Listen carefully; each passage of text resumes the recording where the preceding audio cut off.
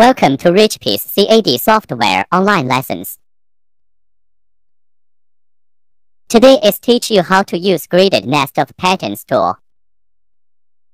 First click right, find graded nest of patterns tool.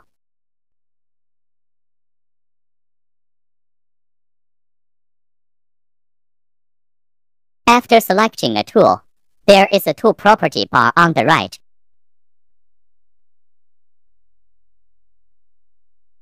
Select the first option, and left-click the box to select all sizes, which can be aligned according to the endpoint or center. Select the second option, and left-click the endpoints of all shapes to merge patterns.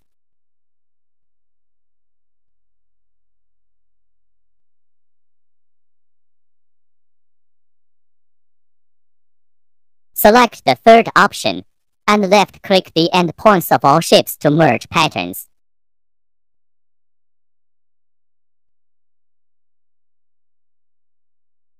Select the fourth option, and left-click all sizes to merge patterns.